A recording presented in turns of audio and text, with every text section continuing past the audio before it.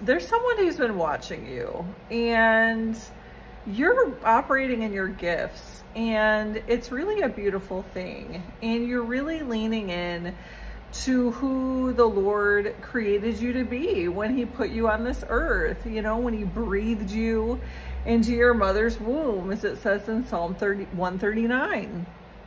And you're really shining brightly in this hour. And because of that, you are attracting a lot of attention, whether or not you realize it, because many of you, you don't care about getting attention. You're fine sitting in the back row. You actually are more comfortable being behind the scenes. But the Lord is elevating you in this season, and the Lord has called you to step into the spotlight, because many of you are the spotlight. I released another word on that recently.